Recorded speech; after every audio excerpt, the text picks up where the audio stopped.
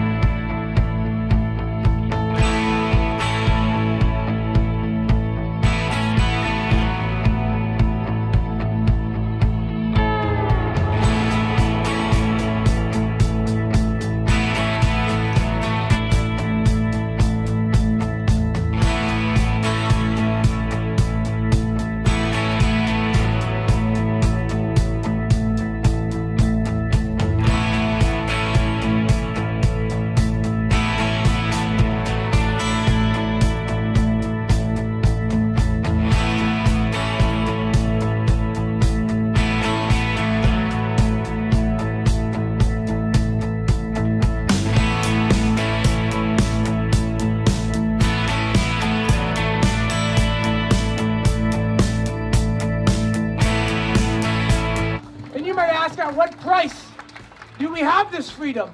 And the price is always blood. The price to pay will always be blood for our freedom.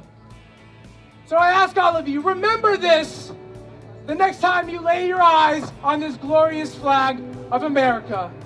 We have many Americans here. Many of them really love the nation, trying and hoping for the best for the nation. But as I said, it's the heart of each individual where national healing begins. The only way you're going to be healed through the blood. And that blood never runs out. It's the blood shed for you and I, that right now you could be covered, you could be washed, you could be delivered. It doesn't matter what agenda. I don't care what the media says. He still lives.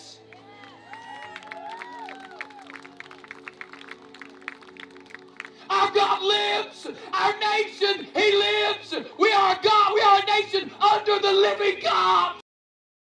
Praying in covenant with you, God, for your hand to move. And Lord, we are those people right now.